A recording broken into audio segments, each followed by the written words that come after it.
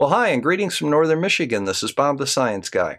You know, last Friday I had the pleasure of being on Ranty Flat Earth's channel and had a discussion with him about the rotation of the Earth. I made a presentation and then answered questions from his audience. Now, rather than go over that, because you can see that on his channel, and I'll put a link to it in the description, or you can see the original presentation on mine if you just want to look at that, I thought I'd go over some of the comments that were made during the chat and afterwards. Now here you can see a few of them.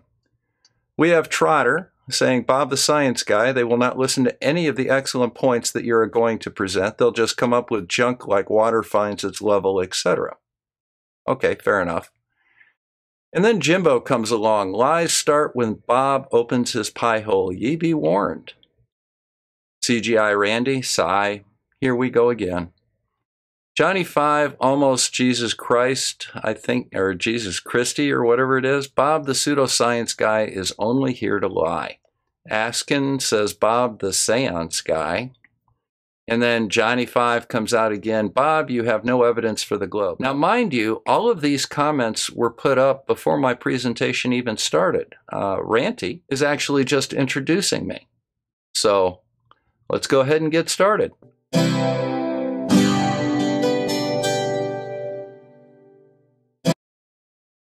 Well, guys, just to give you an ever so brief overview of my presentation, we talked about sunrise and sunset and the pattern of shadows and light on the underside of clouds. We talked about star trails.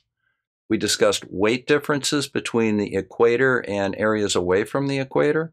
We talked about laser ring gyros, and then I ended my presentation on the gyrocompass, which proves that the Earth is rotating without question. Now, as part of my presentation, I made it very clear that I was going to answer questions related to these points and these points only, because I only wanted to discuss the presentation. I didn't want to get tossed down a rabbit hole on 25 tangential items.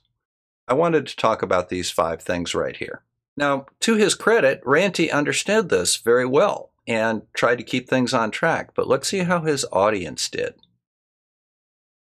Now, about 15 seconds into my presentation, I had just put up the top 2 images there, one of the sunset and the other of Mount Rainier. Here are the first comments that come out. What a moron this Bob, from I Got Questions. All right, how do you know that I'm a moron? I just basically introduced myself and put up 2 images. Empirical evidence, please, says Oxbow Spirit. Now, what kind of empirical evidence are photographs? What exactly is it that you consider empirical evidence? I think that's pretty good evidence. From Kawabunga Joe, let's prove the Earth's spin by looking at an unknown object in the sky. Idiot Bob the fallacy guy. There's a sunset and there's a mountain. I think most of us know what a sunset and a mountain is, so I don't really think that that's an unknown object. Do you?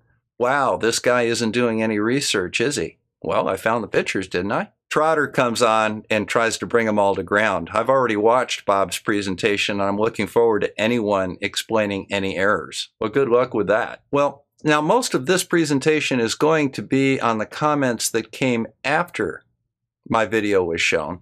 I thought that I would put this one out. This is from Ryan Q. Vincent, and it was such a good comment, I just had to mention it. The optical gyro is not an absolute device. It detects something moving that affects the speed of light in different directions. So the speed of light, Ryan, is different in different directions.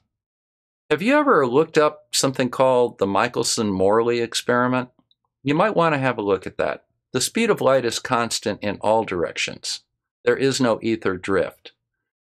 And it says here, you need to check it with a mechanical gyroscope. You know, Ryan, it's funny you should mention that, because the next thing on this presentation is the mechanical gyrocompass, which shows that the Earth rotates without question. You know, here's a little bit of advice for you, Ryan. When a presentation is put out several hours before a discussion, you might want to look at it so you don't make foolish comments like this. Oh well. Okay, so the presentation is over and Ranty has just asked for questions from the audience. Now, so far during the presentation, it's mostly just been personal attacks against me, none of which are really worth repeating. But here are the first two questions that we have out. Bob, why did you have a cartoon Earth behind you? And why not the real deal? Oh, never mind. What kind of question is that? Do you expect me to be floating in space and have a photograph of the Earth behind me? It's an animation. It's a background. I happen to like it. It goes along with the fact that we're talking about the rotation of the Earth. Okay, Dr. Law. Bob, in the many months you've spent on FED, whatever that is, what is that, Flat Earth debate or something? Why haven't you made any videos of your own experiments to prove your claims? As a matter of fact, I do have videos that I've done at my kitchen table. I've measured the circumference of the Earth with a builder's square. I've developed a flat Earth model that fits with many of these findings. I've done a lot of stuff on my own. But more importantly, I've looked at the stuff that's out there and analyzed it. Now let me give you a little bit of a lesson in science. One of the most important things in science is something called peer review. That's how we know science is accurate. We check things. That's what I do. I have no problem with that. Perhaps if you checked your own information a little better, you wouldn't run into all of these problems. Well, for quite some time, there was an awkward silence from the chat. You know, after all the personal attacks and the nana-nina news from the flat earthers, here's their chance to ask questions about the points that I raised. Nobody has any. So let's kind of get grounded to the presentation real quick now that we're answering questions. Now, here are the points that I made in the presentation. One is the pattern of light and shadows at sunrise and sunset. The other is star trails, weight differentials on the equator and away from the equator, laser ring gyros, and the mechanical gyrocompass. Let's go see what questions we have. Okay, from Dr. La, Bob, you just dodged the Coriolis question. No, I made it clear that I was not going to answer any questions that were not on subjects covered in the presentation. I simply declined to answer it. From Ron, a mechanical gyroscope does not show precession. Have you ever seen a mechanical gyroscope or a top, Ron? Do you know what precession is? David Reed. This is a classic David Reed question. Bob, if the stars are suns, why don't we see them during the day? Guys, why don't you answer this question for David Reed in the comments? Why don't we see stars during the day? Now, here is an interesting question, not because the question itself is interesting, but because it shows a classic Nathan Oakley begging the question fallacy. Ron says, Foucault claimed a mechanical gyroscope would show drift. Why don't modern gyroscopes show drift? Do you see what he did there? He made an assertion that modern gyroscopes don't show drift without support, claims it to be a fact, and makes it his premise, and tries to question the presentation based on that.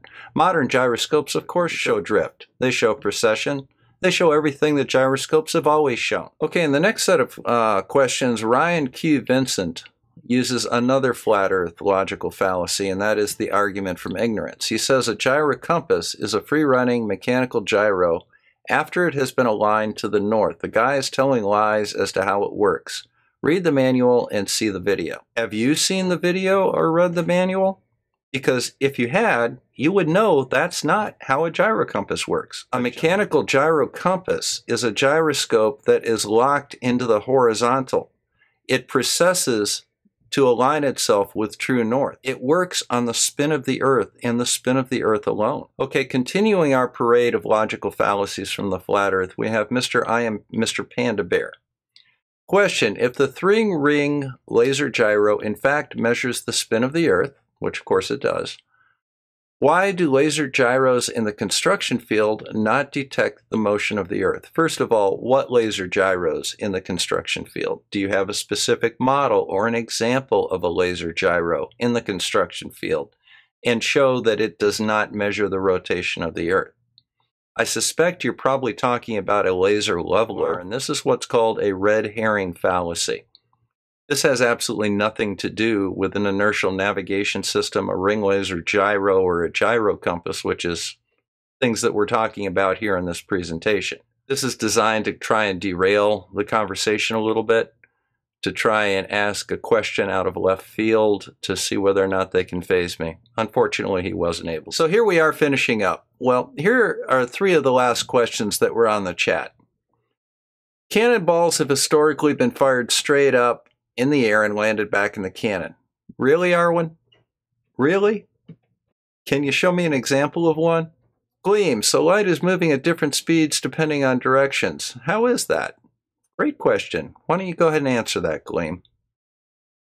Question. Bob is debunking Neil deGrasse Tyson and the Foucault pendulum sniper nonsense, correct? Well, no, not correct. I never mentioned any of these people. All you're doing is throwing names out to try and attribute arguments to me that I'm not making. That's called a straw man fallacy. Well, I think I'm going to finish up on this comment from the after chat. Now, James Stackhouse here had a lot of questions for me that I didn't respond to because they were off topic. So he decides to go on something that I did respond to. I had mentioned that if you jump up and down in the back of a pickup truck going 40 miles an hour, you'll continue to go 40 miles an hour even if you're up in the air, and you'll land in the same spot. Well, he takes exception to this. He says, wrong, wrong, wrong, wrong, wrong, Bob. You're wrong about jumping up in a pickup truck. I've done it in a flatbed at 55 miles an hour. Geez, man, that doesn't sound real safe. You do not land in the same spot. God, I wonder why. I've already done it a dozen times, marking my shoes with chalk, and every single time I land a few inches behind my starting point. You're either wrong or you are lying, or, which is more likely, you simply don't understand motion and the fact that you've got a little wind resistance acting on you, pushing you back a little. I've had people with me and others doing it. You are mistaken, my creepy bald friend. Creepy bald friend? I've got some hair up there. Besides, I'd rather use my testosterone for other things than growing hair. Well, guys, I think I'm going to wrap this up. Now, I put a link to Ranty Flat Earth's video in the description of this video, along with my original one. I appreciate you guys stopping by. If you get a moment, follow me on Twitter, or hit the little like and subscribe down in the lower right corner. So, signing out from Northern Michigan, this is Bob the Science Guy. Hope to see you again soon. Take care, guys.